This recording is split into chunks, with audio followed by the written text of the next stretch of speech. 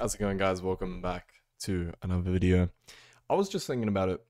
I believe in Linux, there's kind of a golden point, I'd say, of using Linux where it basically becomes like natural, really natural, where it's no longer taking up any part of your mind. And that's where I'd say like I've been at for a while. That's why you might have noticed like I don't really make as many Linux videos, is because one, it's like not something that's like burning in my mind as much as it used to.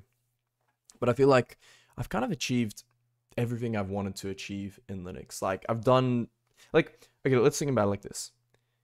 In Windows, I don't know about you guys, but I like sometimes I'd like change the wallpaper, like maybe I'd move around things, but I kind of had like the same setup for like multiple years. It like obviously like I'd play around and stuff, but eventually when I got like that setup that I just like and it just works for me and I just don't have to think about it. After that, like I didn't change my setup for at least like 3, 4 years, something like that. Probably even more. Yeah, probably like 5 years, something like that. Genuinely, the only thing I change is like maybe the wallpaper every now and then. And I feel like in Linux, I've kind of achieved this point already. And you might have noticed in my videos, like if I show you my setup right now, is that I've had the exact same looking setup forever. Like just like the calendar in the middle, like it's just like it's still DWM and everything. Date. That's it. Like I haven't even changed the wallpaper in a while. Like I could, like it's not hard or anything. Just like I don't know, like I just really like this wallpaper, like the church and stuff. So, so I'd say this is. It depends. If you're very genuinely interested in Linux and finding out, and like I don't know, you just like toying around and stuff, then fine, go for it. It's just like for me, there's been certain things that I just like I prioritize more. Like I prioritize being able to work without having to like worry about like whether it's like like I barely update my computer.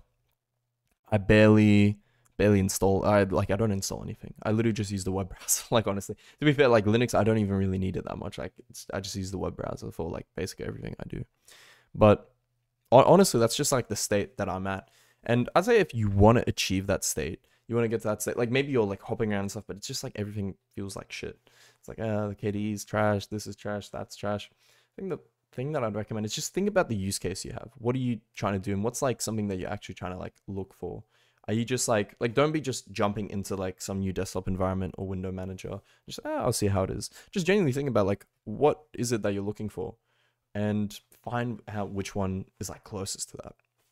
So for me, I guess simplicity was definitely something I was looking for. Simplicity, basic minimalist, alongside that like ideally like not super resource heavy. It's like I've got a decent computer, but like if I could have more like resources to do other stuff, that would be cool. And yeah, honestly, like I wouldn't say like I had too many like needs, just not bloated. I think that's the main thing I had. And when I found out about DWM, which is the desktop environment, or should I say the window manager that I use, it was like, oh, okay, well, this is like everything that I was looking for. So it was just like very natural. It was just like learning how to use it. It's a bit how you going in that aspect. Like it's a bit more complicated than your average desktop environment, something like that. But overall, once you finally get used to it and you customize it and you get like a nice color scheme and whatever, then it's pretty chill. It's pretty lax, to be honest. I'd also recommend like if you can try and get a color scheme that just happens to match like any wallpaper. That's what I have here. I'd say like I achieved this. Like this is the perfect. Oh, what is this? I achieved like I feel like the perfect color scheme where like look it matches with this, but if I go to like I don't know colorful, it's still like it still matches. Like I don't know like I really just like the color scheme I came up with. Um, it goes obviously anything with yellow, but like let's say what's samurai? I can't remember. That goes with it. Like I feel like it goes with everything. Like honestly, so yeah, no, like that's what I'd say. That's what I'd say. Try and pick a color scheme that goes with everything, and you're not gonna be worrying about like let's say if I had like a red color scheme, like red bar and all this and that, then obviously that's only gonna look good with like red wallpapers. But like if you have like a green wallpaper or like something that like goes against like red, then it won't look as good. So if you have a more universal color scheme, you have to do less, you know what I mean? Or you could also get like something where it like changes each time for the color scheme. It's up to you. It's up to you. But then there's something else that you have to like worry about, like installing and all that kind of stuff. But at the end of the day, if you think about it, Linux is meant to be a free operating system. It's meant to be, completely open.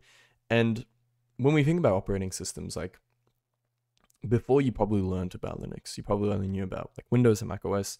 Even then, you didn't really think like, oh, you just thought like Mac OS was like the prettier looking one, but then there's like some stipulations included with that. And Windows is just like, well, if you want to do like any sort of work. Now, you weren't obsessed about Windows, I'm guessing, or Mac. Like you just like had it and it worked and you just did what you needed to do. And I feel like Linux, I think they should be treated in a similar manner. Sure, you can customize it to however you want.